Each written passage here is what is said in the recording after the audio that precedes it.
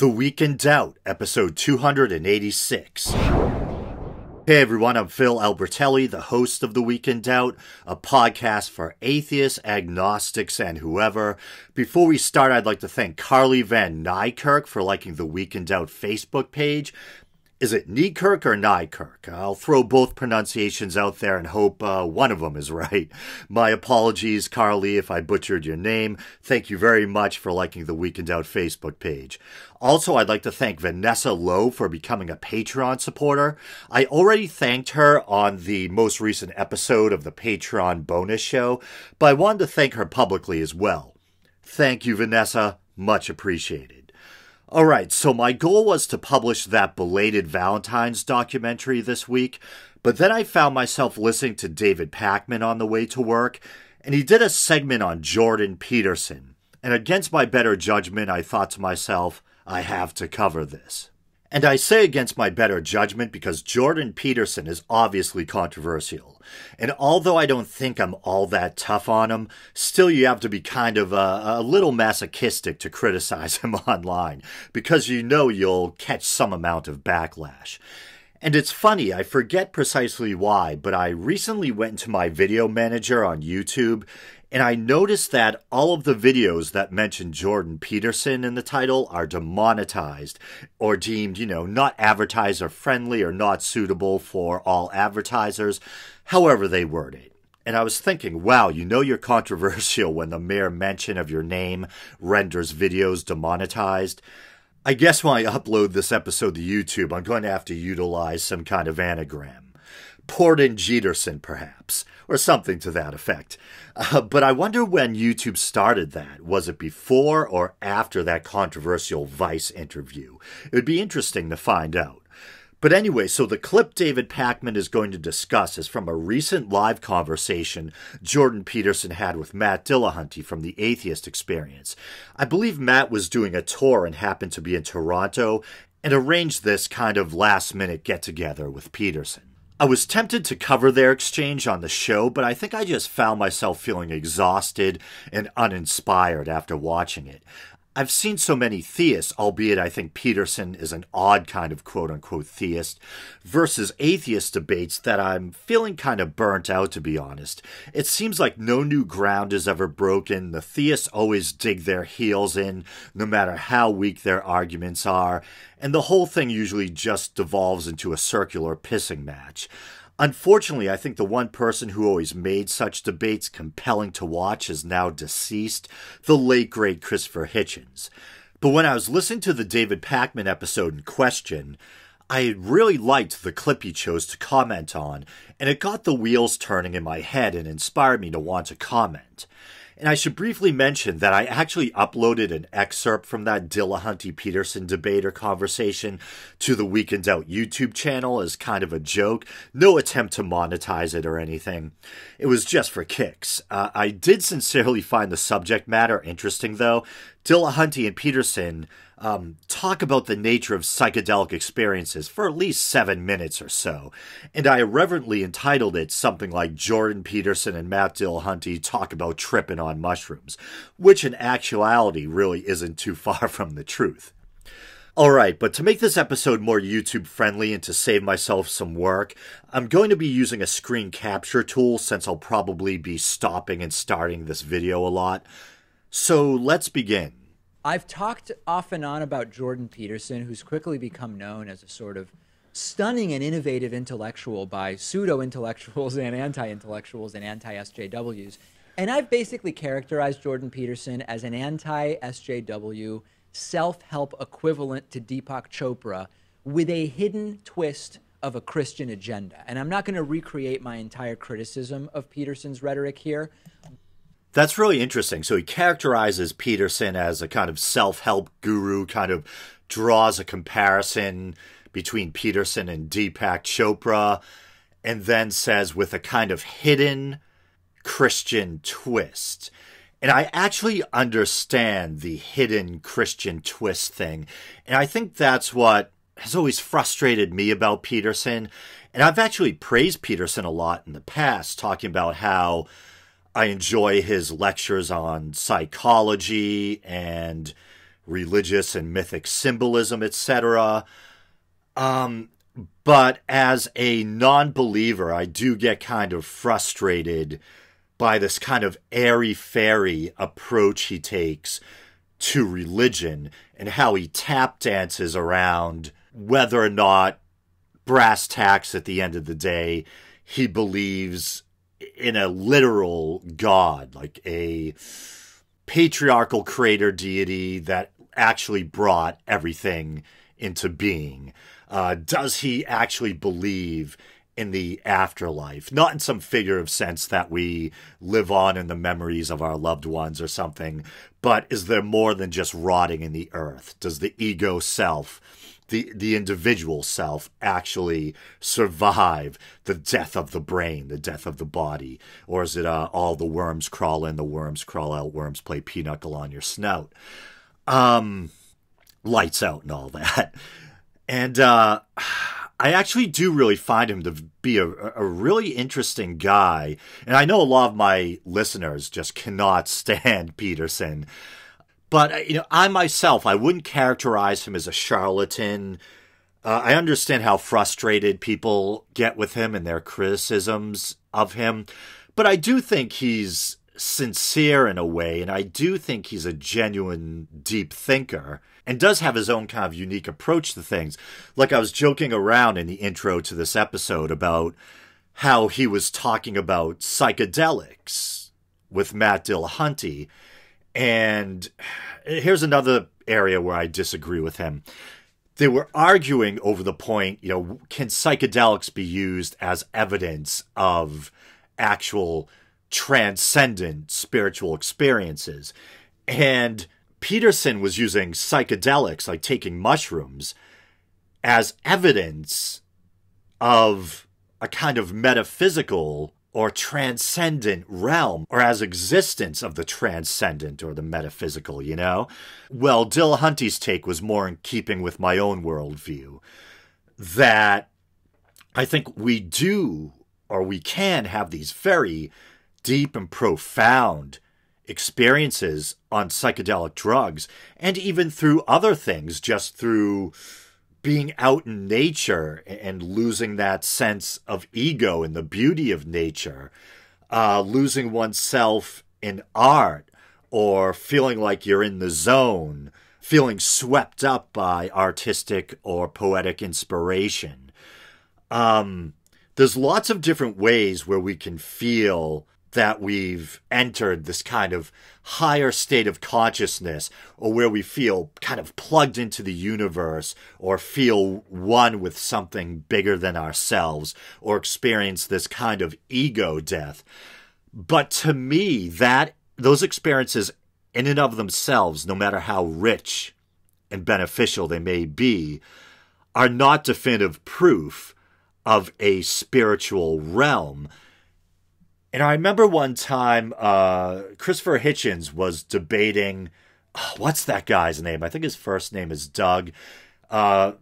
Their debate and their relationship was the subject of that documentary movie, Collision, I think it was called. But Christopher Hitchens would talk about the validity of the transcendent. And I remember one time his interlocutor there, his opponent, said, kind of dismissively, well, transcend what? You don't believe in a spirit or a spiritual realm, so what? You hit your head on the ceiling. You're not transcending anything. And to me, it's pretty simple.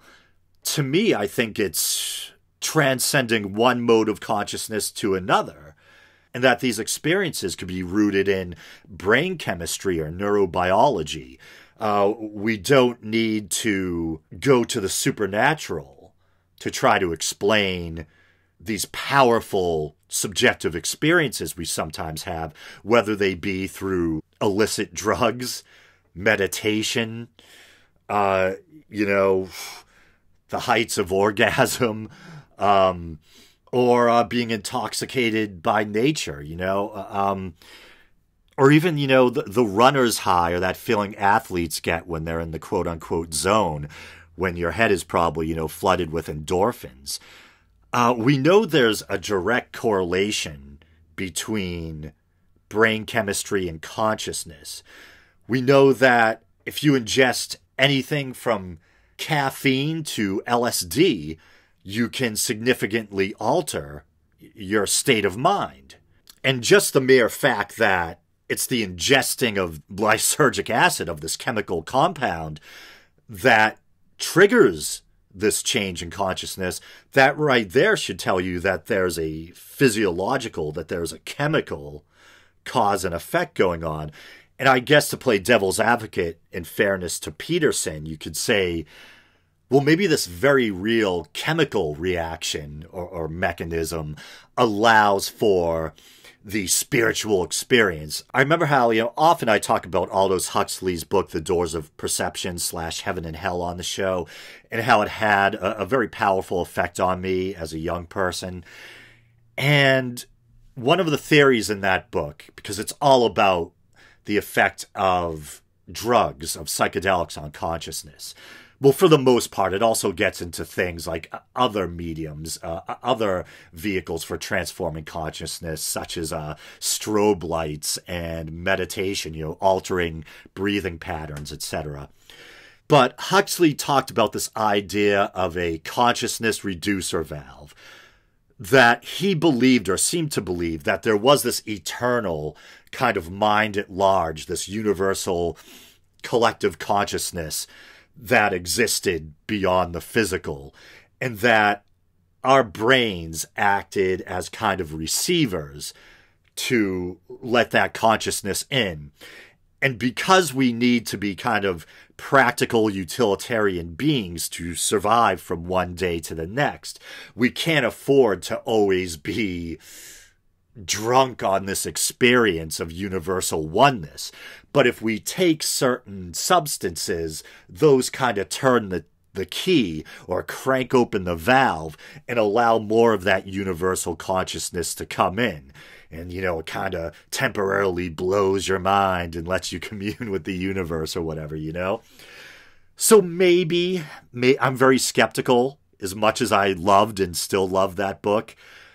I'm very skeptical that this is a reality. I can't disprove it definitively, but my guess is consciousness is an emergent property of the brain, and that when the brain dies, we die. The individual self is extinguished upon brain death. It's not necessarily something I want to be true, but it seems the most logical assumption, I think. But I think what Jordan Peterson is doing is he's taking that kind of Huxleyan approach that, yes, the chemical reactions caused by ingesting or imbibing substances are quite real, but they act as kind of a key in a lock that allows for this spiritual, what he would probably see as a valid, authentic spiritual experience to take place. Now, does he believe that there really is a genuine spiritual realm that transcends the physical? Or is this him using figurative language to discuss subjective conscious experience, which takes place within the meat brain? I don't know, and that's one of the things that frustrates me about him. It can be hard to nail him down on that. It's like trying to nail Jell-O to a wall, and he seems to be quite kind of evasive or elusive. But in other ways, I think he's very intellectually honest. He'll expound at length, very passionately, about his own ideas, but there's these little important areas where he doesn't want to give a precise answer to. Like, is there an actual transcendent realm? Is there not a figurative God, as in, he talks about God being your highest ideal that you utilize in your life and that maybe undergirds your worldview. But that's not much of a God to me. That's not God in the sense of something that brought the universe into being 13-point-something billion years ago. Or is it 15-point-something, Yeah, so I just looked it up. 13.82 billion years ago. You could figuratively call anything that you place great importance upon and that you focus on or that undergirds your life as your God. Some people talk about how, people on Wall Street or whatever, their God might be money. Other people's God might be sex, something like that. There's a big difference between using God in that figurative sense and God as a sentient, self-aware, celestial being that chose to bring the physical universe into being 13.82 billion years ago, and that still, watches over us and judges us or whatever. A big difference between that and a figurative use of God. And even if you want to get more airy-fairy with your definition of God and say more of like a pantheistic view, maybe God as nature, God as some impersonal universal force like the Force in Star Wars, there's still a big difference between even that and figuratively referring to your highest ideals as God. But I'm talking too much, so let's continue. But the long and short of it is that he became known for misstating what Canada's C-16 bill would have done with regard to transgender pronouns. He used that notoriety to publicly promote his, again, Deepak Chopra-like teachings, which if you want to critique, you're...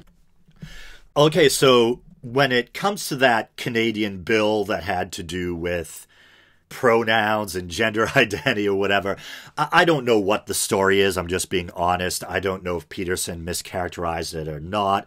To be honest, for the most part, I couldn't give a rat's ass about the whole SJW versus anti-SJW thing. I have my issues with political correctness, but that whole thing isn't really what lights my fire. I get off on talking about religion, about talking about the big existential questions, that type of thing. So when I first thought that Peterson was all about that stuff, the whole pronoun, anti-SJW stuff, I really thought, oh, here's some other anti-SJW guy on YouTube. How incredibly boring. And I didn't give a rat's ass about the guy. He didn't interest me in the slightest. It wasn't until I stumbled upon one of his lectures where he goes into depth about psychology and Jungian archetypes and religious symbolism that I was like, wow, now this guy's kind of barking up my tree, Now he's kind of reminding me of this Joseph Campbell kind of figure. And wow, fascinating. I really like what this guy's talking about. And so that's how I got interested in Jordan Peterson. And to be honest, then he kind of lost me again with the controversial Vice interview where he's kind of going into whether or not women should wear makeup in the workplace. And I believe in the existence of sexual cues, and I'm fascinated by the evolution of human sexuality, etc., and the evolution of human sexual attraction. So I do think sexual cues are very real, and I do think that makeup does act as a kind of sexual cue or does magnify female sexual attractiveness. And I think this is something that's been a part of human tradition and custom for a very long time. And as I said, it might have been during a Patreon bonus episode, that I don't think women wear makeup maliciously. I don't think that they go out of the house thinking that, I'm wearing this stuff so I can wrap the boss man around my finger, or so that I can have guys on the street salivating after me or longing for me. I do think that there can be some, it varies from individual to individual. I'm sure there are general reasons why I think women wear makeup. I know this is controversial stuff I'm talking about. I'm trying not to dig a hole for myself. I think, yeah, if a girl is single and going out on a night on the town with her friends, and she's hoping to meet a guy, she might hope that the wearing of makeup and the wearing of certain clothes might make her more attractive to prospective mates. And there may be, because some individuals are more manipulative than others, whether they be male or female. There may be certain females who maybe hope that dolling themselves up is going to make them more capable of getting what they want from the opposite sex or whatever. That's a possibility. But I also think many women dress a certain way or wear makeup because it's just tradition, it's custom. It's what they've seen growing up, and it's what they've been taught to see as what's expected of them. And I think there's parallels, in fairness, with men too, right? Men wear power suits. Men wear things that make their shoulders look broader and their waist look slimmer. Things that magnify those male sexual cues that women find attractive. And it's been customary for women in, say, like a white-collar workplace to wear makeup and a business suit. Sometimes the business suit might even replicate aspects of male sexual cues, like, you know, the wide shoulders and some things like that.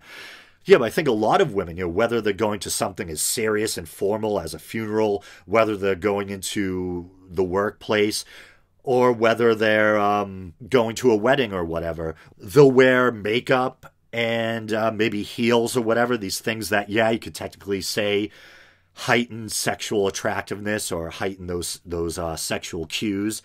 Not because they're trying to look like some vamp or seductress, but because it seems to be, you know, that's what our culture expects of them. That's what's come to be considered the norm, you know?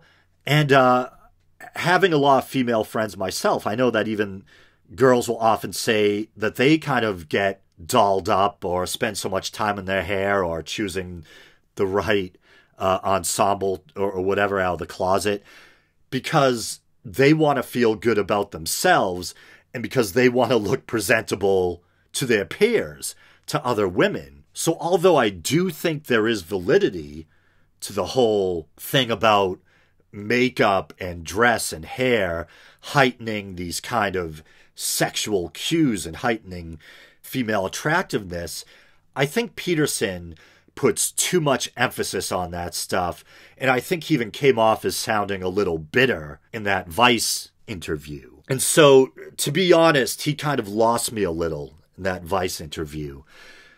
And like I said, I really couldn't give a rat's ass about the whole SJW versus anti-SJW thing.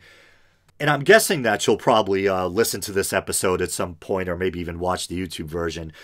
But my friend and listener Jody Mack actually made the point, as you know, a woman herself, that yeah, when you know she puts on makeup or does her hair or whatever, it's, you know, for herself and her own self-esteem.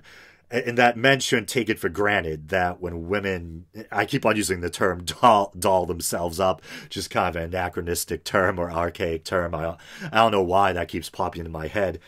That they're not doing it for every guy on the street. It might even be for a specific guy, or it might be for no guy at all. It might be for themselves, or so they feel like, you know, they're keeping up with their peers or whatever. And what was the other thing? Yeah, so Pakman keeps drawing a parallel between Peterson and Deepak Chopra. And as a skeptic, as a non-believer, an agnostic, atheist, whatever, you can probably guess what I think of Deepak Chopra.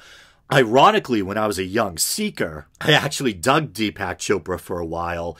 And I can even remember carrying around Deepak Chopra's book, The 7 Spiritual Laws of Success, around with me when I was in my teens, and telling my bandmates, embarrassingly, you know, it makes me cringe now in retrospect, telling my bandmates how, you know, utilizing these principles might help us make it as a band and everything, you know. And I can remember I first learned about Deepak Chopra from PBS. And there's also, what's his name? Is it Dwayne Dyer? Is he the other guy? This kind of self-help guru that used to be on PBS. And it's weird because I think we tend to want to think of PBS as providing educational viewing material. And it's kind of, you know, it's funny thinking back on it, how I first learned about Deepak Chopra from PBS. And to be honest, I don't know how much Deepak Chopra buys into his own bullshit.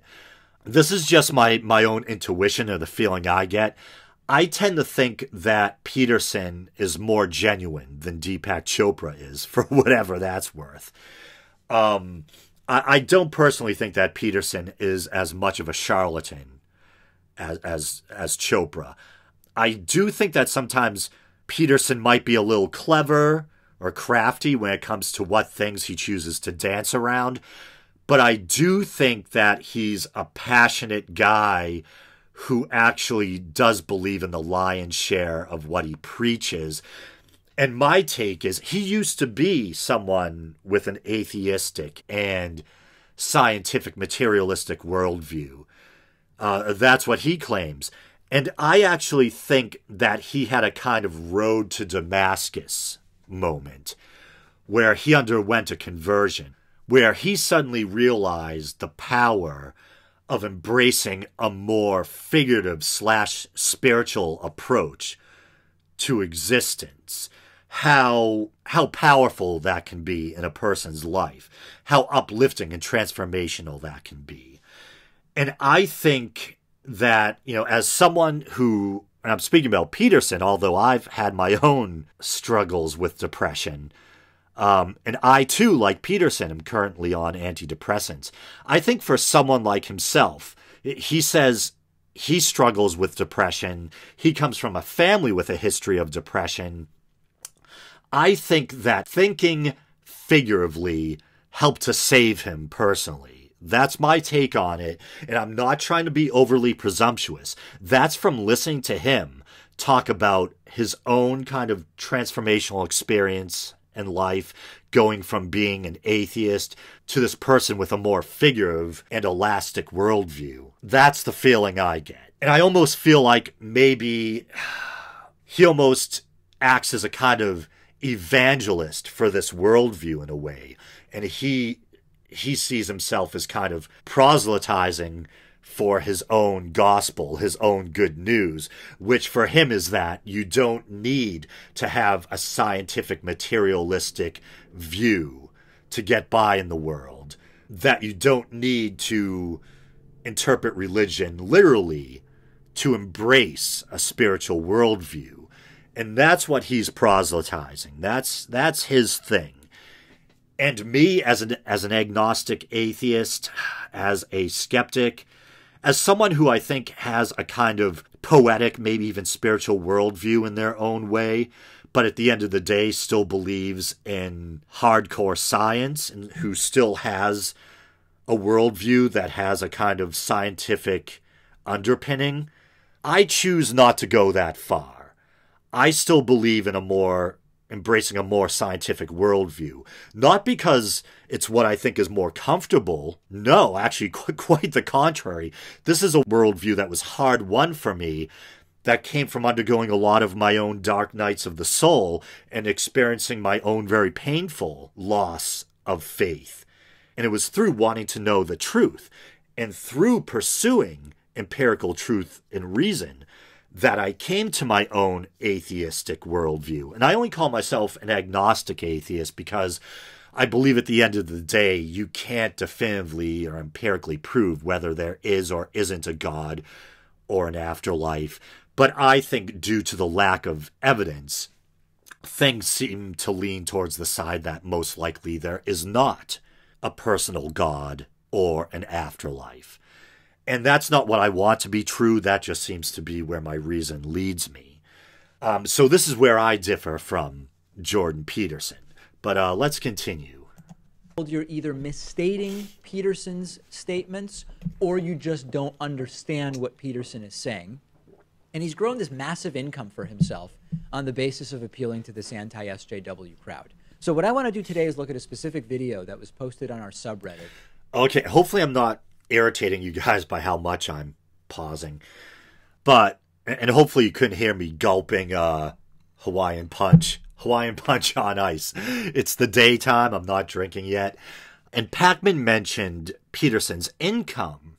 And I think Pakman's off-camera sidekick here might bring this up in a bit too. And I've mentioned this on the show before, perhaps on one of the Patreon bonus episodes, that before Peterson made his monthly Patreon income private, before he set it to private, He was earning about $60,000 a month just from Patreon. That Patreon income is separate from what he makes off of his books, what he makes off of his online self-authorship courses and that kind of thing. And I just want to state up front that just because someone makes a lot of money off of something, that doesn't automatically negate the validity of what they have to say. The two aren't mutually exclusive. You can earn a handsome income while espousing teachings that have some validity too. Earning a lot of money doesn't automatically make you a charlatan, so I'll say that in Peterson's defense. But as someone who's a podcaster, who's an internet content creator, I would be lying if I said I wasn't jealous. I make under $50 a month on Patreon. I make maybe $100 to $150 every couple of months if I'm lucky off of YouTube. And I'm a freelance designer. I have a degree in graphic design, but my day job is still swinging a hammer with my family, working construction. And I come from an old school family who believes, blood or not, you get paid what you deserve. So I really don't make a lot of money. And the little bit of money I do earn through my passion, this podcast, one of my passions, I have other artistic passions or creative passions as well. But this podcast is primarily, this is my biggest passion in life right now. And the little bit of money I make off of this podcast sometimes helps me to squeak by.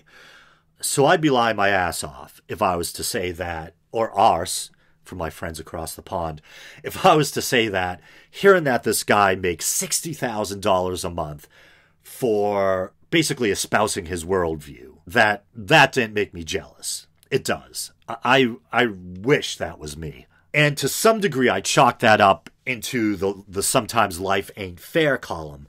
There's an ocean of content creators out there, including myself, who we do our best to be responsible, to be as truthful and honest as possible, and to create quality content. And what we do still remains a labor of love, and we don't even come close to being able to support ourselves doing what we love. And once again, hey, tough luck, bucko, as Peterson might say. Sometimes life ain't fair. And so I think it's a combination of luck, and it's also a combination of talent, too. I don't want to take that away from him. Peterson is an intelligent, well-spoken guy. And I think sometimes people experience this kind of convergence of factors where they're saying the right thing at the right time and being heard by the right demographic. And this all comes together to make them successful or famous or whatever. And for most of us, that doesn't happen. But my plan as a content creator is to keep on pushing because I love what I do. I love the friends that I've made doing this podcast. I love the feedback I get from my listeners, many whom I now count among my friends.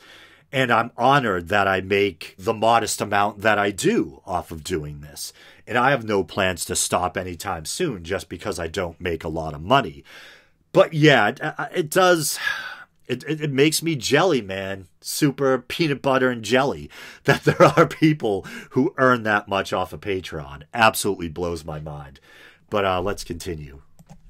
That goes to an example of the hidden Christian agenda that many people just don't see or know about Jordan Peterson. He recently debated friend of the show Matt Dillahunty, who I've interviewed before. And at a certain point during the debate, Peterson makes the ridiculous claim, which is that even people who say they are atheists actually do believe in God deep down, maybe so deep down that they don't even know it. Because if they were actually atheists, they wouldn't have a moral compass and might be mass murderers, because you can't actually have that moral compass without accepting religion in some way. Maybe I'm misunderstanding or misstating what Peterson said. I'm sure his followers will say that. So let's take a look at the video. Yeah, I'm trying to, for years I had this thing going where people would say, oh, and this is kind of what we're getting at from a different angle. I would say they would be afraid of what we would lose if we lost religion. And I basically said, demonstrate to me any benefit. Oh, you'd lose art and poetry and drama and narrative and story. Why? Are there no godless artists and poets? Well, there are artists and poets who think they're godless. Okay, so I think that ticked off or tickled his funny bone in a kind of way, David Pakman, and frankly, it pisses me off too. And I think it's very presumptuous of Peterson. But I will say I do understand the thought process behind it, or, the thinking behind it. And by understand it, I don't mean I approve of it or agree with it. By understand it, I mean just that. I understand the mechanics of it. I'm familiar with the thinking, with the quote-unquote logic that gets a person from point A to point B regarding that kind of assumption. So Peterson, I forget if they'll cover it in this clip, but this goes into his deficient, I almost said deficient, that would be quite a Freudian slip. This goes back to his definition of God, and that he seems to embrace a figurative or very fast and loose kind of definition of God, maybe multiple definitions of God, but then embraces them as if they're real and speaks and acts accordingly. So he mentions in this conversation with Dillahunty, as I think I mentioned earlier already, that to him, according to certain philosophers or psychologists, that quote-unquote God can be seen as being defined as what your highest ideal is that you act upon. So let's say you don't literally believe in a God, in some being that brought the universe into creation, and that you, like myself, think that religions are no more than man-made belief systems. Maybe figuratively they have something to offer in some areas, maybe not, but man-made nevertheless at the end of the day. That even if that's your outlook, even let's say you're a hard atheist, that if you still believe in morality, even if you believe that your morality, like me, that at least the roots or the capacity for morality are grounded in evolutionary biology, that we evolved to be a social species, and we have this dual nature, based on the whole in-group, out-group dynamic. I think we're wired for both altruism, empathy, group cooperation, and tribalism and violence. We're a mixed bag, and I think that's basically what you see when you look at our species as a whole. You see beings that are quite capable of love and compassion and empathy, but you also see a species that, unfortunately, often displays this kind of in-group, out-group tribalism. And we're a species plagued with war and violence, too. Kind of exactly what you might expect to see if a social ape evolved to the point where it could take over the globe, And I have a strong moral code. I think that the basics of morality are rooted in evolutionary biology, that you can look at other mammalian species and probably even insects. You can see examples of group solidarity and cooperation, such as ant colonies, etc. But you look at other mammalian species, you can see the strong maternal instinct. You can see how animals will often groom each other, share child-rearing responsibilities, how, even though it puts themselves at risk, how animals like certain monkeys and meerkats will often raise an alarm call, even though it will draw the attention of a predator to themselves, because it draws the attention away from the group at large. So we'll see these examples of animal altruism. Not trying to sugarcoat it, we'll also see examples of cannibalism and violence in the animal world too, just as we see those things, unfortunately, in the human world. And yes, we ourselves are animals, we're mammals, we're great apes. So we do have this capacity for compassion and altruism and empathy. And I think we've evolved so much as a species, and not even necessarily evolved just physically or biologically, but culturally and societally, we've evolved to a point where almost, as like a global community, we're so interconnected. Before, we lived in small tribal bands. Now we're in touch with humans all over the world. And I think our empathy for others, we're now able to project on the global community, onto humans who are even not members of our immediate group, to humans on the other side of the world. If we see a video of a starving child or an innocent person being beaten, or not even within our own species, I'm one of those people who often get more disturbed by seeing animals suffer than humans suffer. Take that for what it's worth. Some people will probably feel a sense of solidarity with me because of that. They can relate to that. Some people will probably condemn me for that.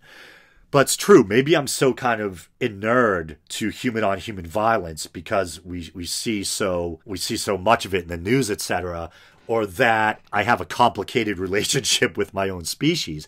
But yeah, often if I hear about a war on the other side of the world, I'll find it distressing, but not nearly as distressing as if I hear about someone throwing a live puppy out a window on the freeway. And that's just me being honest. Sorry if that upsets you.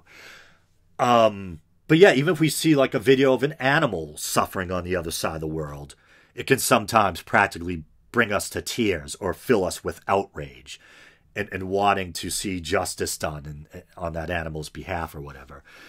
And so I think that we do have these positive moral impulses that are ingrained, although I think they do have to be kind of honed and refined through nurture. So I think our morality is a combination of both nature and nurture. I'm not going to deny that. And I do think there's a selfish aspect to being moral. I do think that it's good to have a social contract, that if I don't want you to steal my stuff, if I don't want you to try to break in and kill my family, then I shouldn't steal your stuff. I shouldn't break in and try to kill your family. And there have been people who do absolutely horrendous things throughout history. Some of it might be cultures where that impulse towards empathy is overridden, or where there's, this kind of heavy in-group over out-group conditioning, where people are conditioned to see people outside their group as fodder, and the only people that should be valued are members of the in-group. Look at the way the Japanese treated the Chinese during World War II, or the treatment of the Jews or other prisoners during the Nazi Holocaust during World War II, where prisoners were treated as less than human, as less than animal. The SS, probably, it's safe to say, probably treated their dogs more humanely than they treated their prisoners of war, especially their Jewish prisoners. So that kind of inherent wiring for empathy and altruism, that can be overridden with the right social conditioning. But I think there's probably plenty of examples where that conditioning holds, and we feel a sense of empathy even towards members of the outgroup. Examples where soldiers see the mistreatment of prisoners or of civilians by their own comrades, and they know this is not right, and they either feel compelled to stop it, or maybe they don't act, and they just suffer internally with the guilt of seeing these kind of atrocities and not doing anything, It's like I said before, you could take a busy street corner in New York or some primitive village on the other side of the world, I don't know, maybe somewhere in Papua New Guinea or something, and in either place, despite whatever different cultural mores they might be, if we saw someone walk up, grab a baby out of a woman's arms and dash it on the ground, or punch an old woman in the face, for no reason, we would be shocked and horrified and appalled. And for the most part, that's probably for pick a culture of your choosing anywhere around the world. Although, like I said, people can be conditioned to commit the most heinous of atrocities. Yeah, and so like Matt Dillahunty, I consider myself to be a person with a strong moral compass, a person who, for lack of a better word, and maybe this is playing into Peterson's hands, almost treats my own moral code as if it's sacred, you know? And where does that morality come from? I think it's partly, as I just finished explaining, partly evolutionary and partly conditioning, partly, something that's been honed and refined through nurturing, through being brought up in a specific culture. And the end result is I'm a caring being, someone who would be horrified and appalled if I saw someone kill a child or an innocent animal or whatever. Someone I'd like to believe if I was walking down the street and saw someone crying and looking towards me would be compelled to stop and say, "What's wrong?" But that doesn't mean that moral code is religious in nature. I might treat it as quote-unquote sacred, for lack of a better word, because of how important it is to me and how much it underpins my worldview, my approach to life. And if you want to, in the most figurative, airy-fairy terms possible, want to say that I do have my own religion in a way where I've talked about on the show how I almost have a religious zeal for the truth, which is what, a big part of why I have an atheistic worldview, because since an early age, I have tended to want to choose knowing what's true over embracing what simply makes me feel good or what beliefs I might find comforting. I want to know, I feel like I almost have some kind of duty and obligation to try to find out what is empirically true and to gain as real and accurate as possible an understanding of this world that I inhabit. And you might say that my zeal in that respect, the importance I place on truth and morality, that in a sense, this does create the framework of a worldview. And those things are so important to me that they're almost quote unquote sacred values, for lack of a better term. But that doesn't mean that I act as if there's a creator God out there, or that I believe there's a creator God out there. And unfortunately, it doesn't mean that I really believe deep down that there's an afterlife. I've doubted the existence of an afterlife for a very long time now, and it's something that I had to grow accustomed to. And it was something that caused me a great amount of mental anguish. There was a time when I could imagine nothing more horrific than the thought that there may not be an afterlife. That when my loved ones, when myself, when we die, that's it. Lights out. You're basically rotting meat in the earth, That's a horrible thing to try to reconcile or to deal with. And yet I chose to not shy away from the fact that seemed, unfortunately, to be the conclusion. And I have grown kind of a nerd to that concept over time. I'm more disturbed by the idea of my loved ones dying than I am of myself dying. The idea that I might not exist, one day, that I don't find that so troubling anymore. Partly because, just logically speaking, if there is no afterlife, I won't be aware that there isn't an afterlife, so it's not like I'll be in any kind of emotional distress going, oh no, there's no afterlife.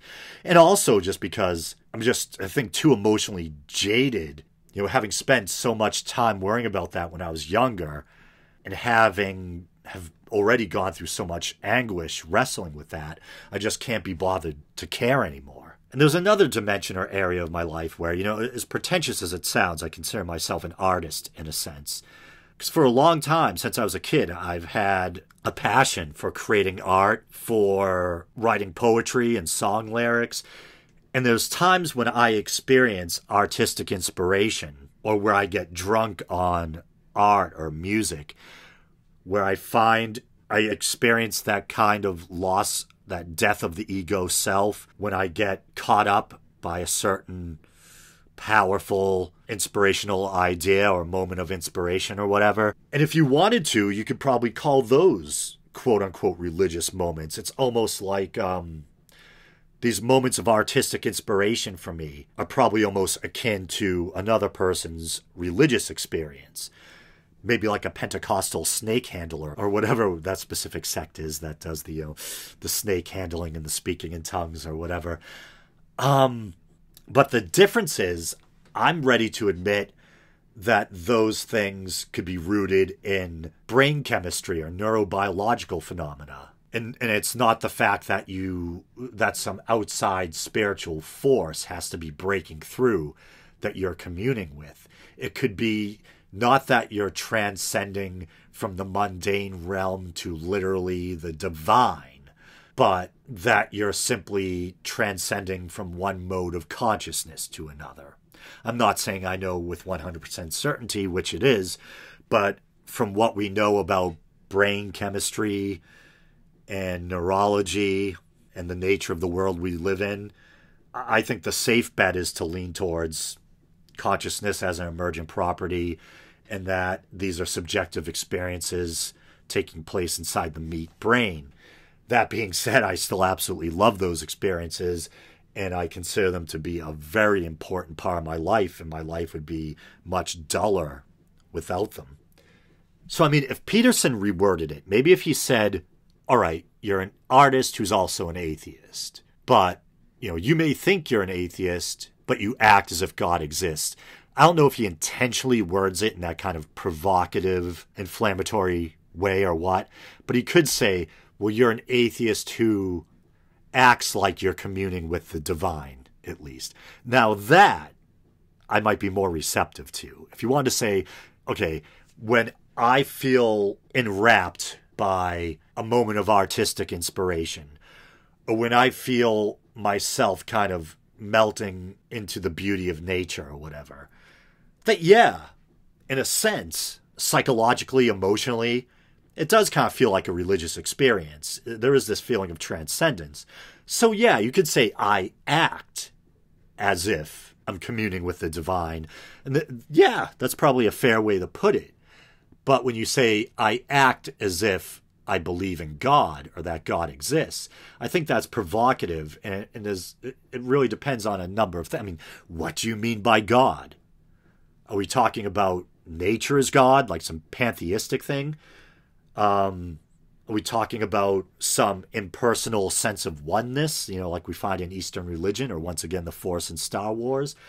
Or are we talking about God, the patriarchal Yahweh, this personal sentient being that chose to bring everything into creation and watches and judges us, that one day we'll have to stand before?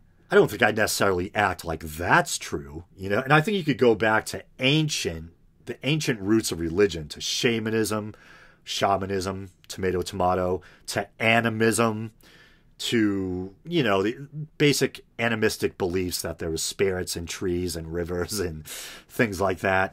And you would find people susceptible to these same kind of quote-unquote transcendent states. And I think sometimes the most powerful examples of quote-unquote spiritual states we can see are among primitive peoples. Shamanic trance, kind of the spiritual ecstatic states that we see primitive people in animistic cultures and shamanic cultures enter into. And I actually find those very inspiring and moving to see. And I think it's because in part I can kind of relate to where those people are. But you don't need to believe in a patriarchal creator God or to believe in a personal God to enjoy those states, I think you can be a polytheist, a pagan, yes, a monotheist, an animist, a pantheist, an atheist, or an agnostic, and still enjoy those moments of rapture, those moments of quote-unquote transcendence, for lack of a better word. Once again, at the end of the day, there might simply be a neurobiological explanation, and it's just transcending one mode of consciousness into another. I've had some really beautiful moments on ecstasy or on mushrooms, but I don't doubt that it was the chemistry that got me there, But once again, I don't want to go full circle by returning to what I was saying at the beginning of the episode. So let's continue. So we might have crossed over into a problem area because no doubt. I can't draw for crap, although I do draw during the show. But one of the individuals who came to the show the other night handed me something that she had spent a great deal of time drawing. She's a wonderful artist. I'm very grateful to get it. And, you know, while I pretend to read minds on stage, I constantly acknowledge that I can't actually read minds. So I can't tell you whether or not she actually believes in a God, but I can tell you that I actually don't believe in a God, and I could write But you act poetry. like you do. Huh? But you act like you do. That's why you didn't I want to throw act poor like- Sam off the stage. No, now you're making a claim. Okay, so I'm telling you I don't believe there's a God, and Yeah. your response to that is, I really do, because I have a moral sense. But my moral sense is utterly without any appeal to a God, Explicitly. or implicitly. Oh, man. Maybe. The f- That's not so obvious. Okay, it's really See, because it's you easy. regard Sam Harris as an implicitly valuable entity. Because otherwise you'd just throw him off the stage.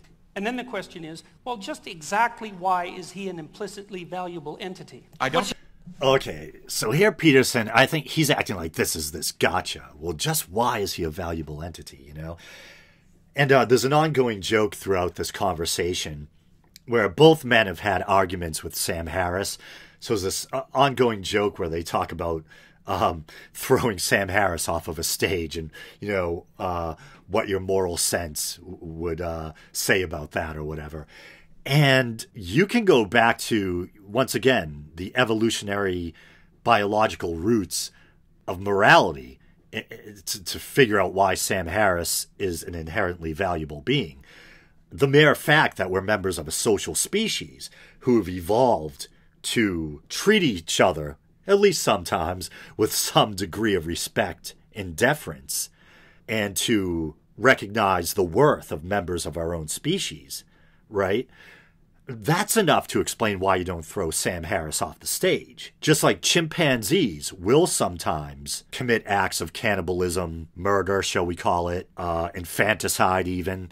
But for the most part, a chimp will groom the chimp sitting next to it, not pick up a rock and bash it over and bash its face in, or use its teeth and claws to rip the other one's face and fingers off, even though that's what they are capable of doing in a fight.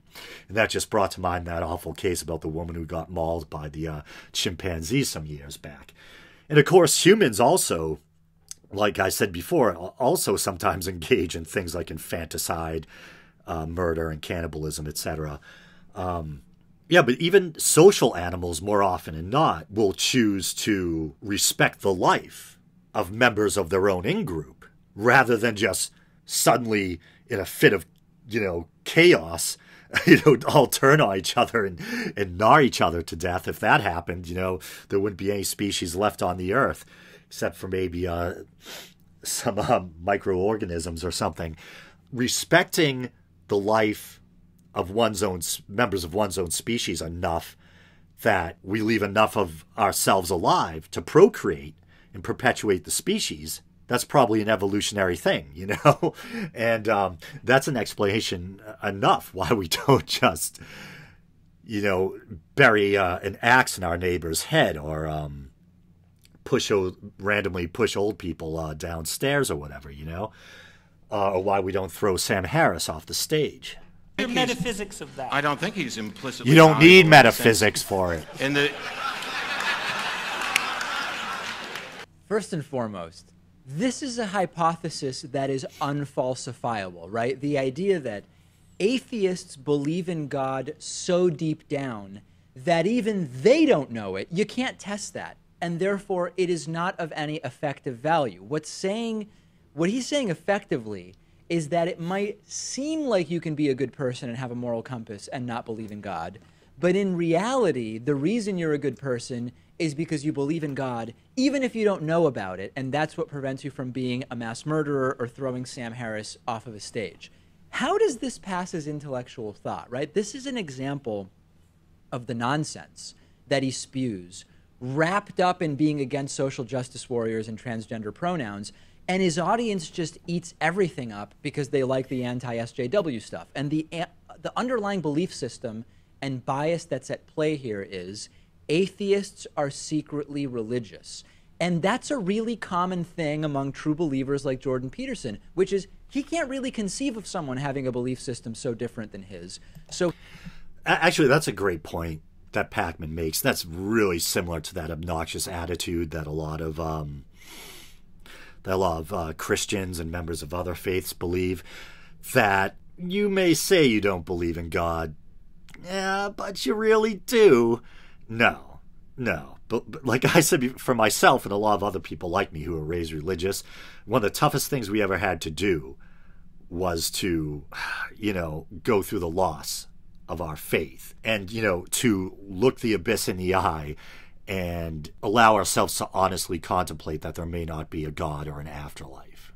If I really believed that there was a God, I never would have questioned. And that sincere questioning never would have led me to eventually become an atheist, agnostic atheist, whatever.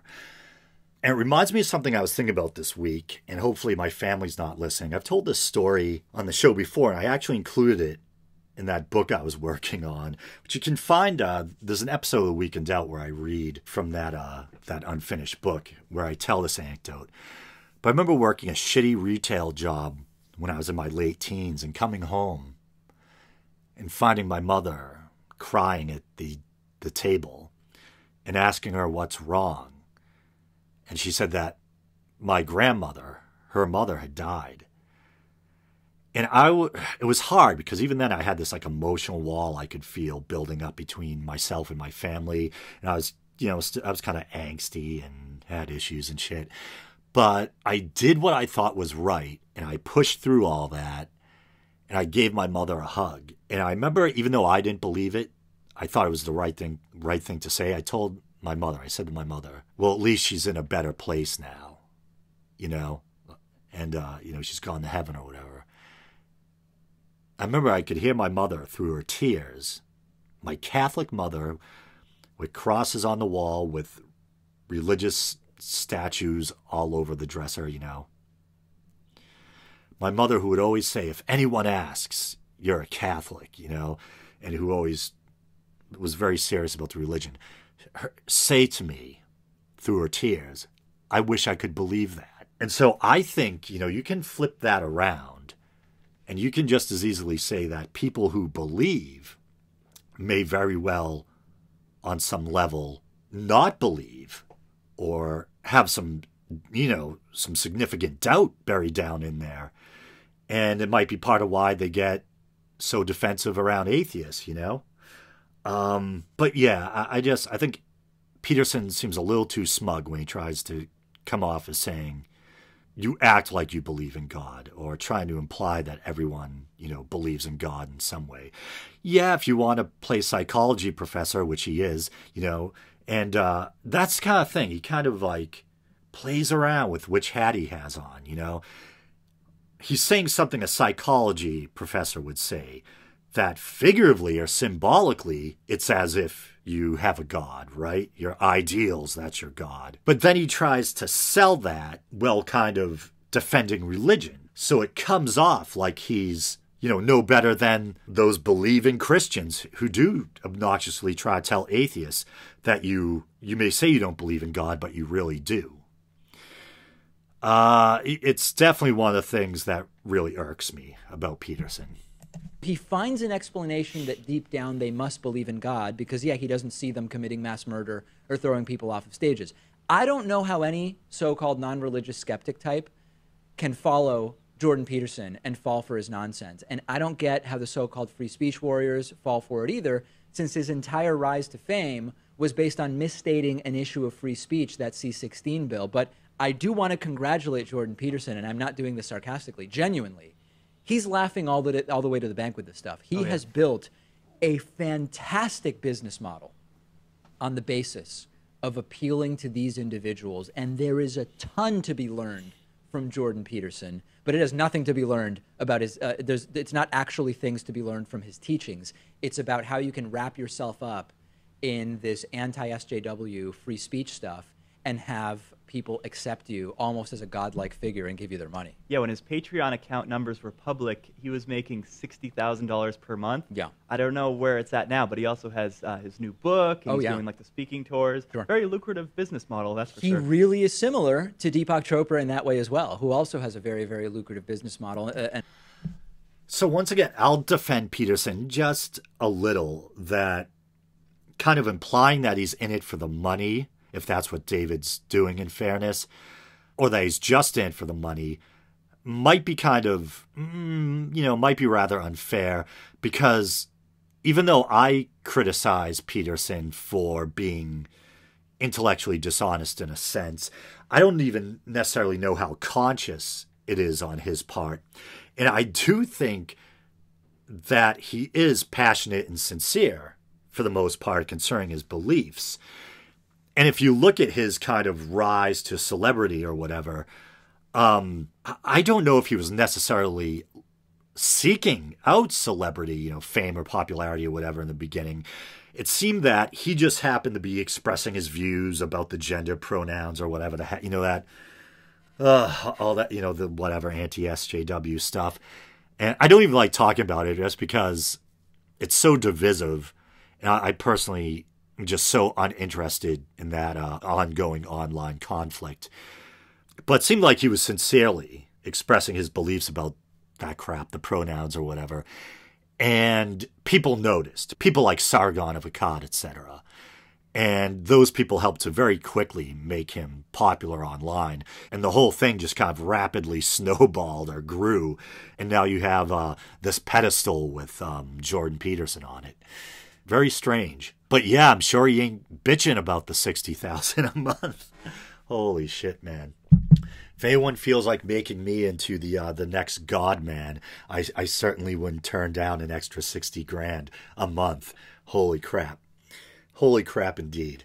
I mentioned that earlier, but he's also similar to the preacher dudes that say donate, donate, donate, and then they buy themselves a private plane with the money. Not that Peterson is buying himself a private plane, but it's the idea of those guys who will sell you a really well wrapped up package that makes you say, I'm going to give them the money.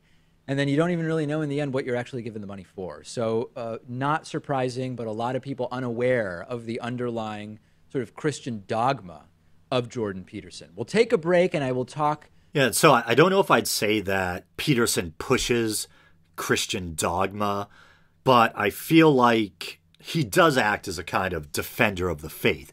And I think he's even said before that he technically considers himself a Christian. Although if you try to ask him if he actually believes in Jesus, he'll say, well, that depends what you mean by Jesus, what you mean by Christ, what you mean by God, what you mean. I don't know if he says what you mean by believe, but it wouldn't surprise me. So I think he looks at Jesus as this kind of archetype, but I've never heard him say he actually believes that 2,000 years ago, a Jewish preacher in ancient Palestine physically rose from the dead and strolled out of his tomb. You know what I mean?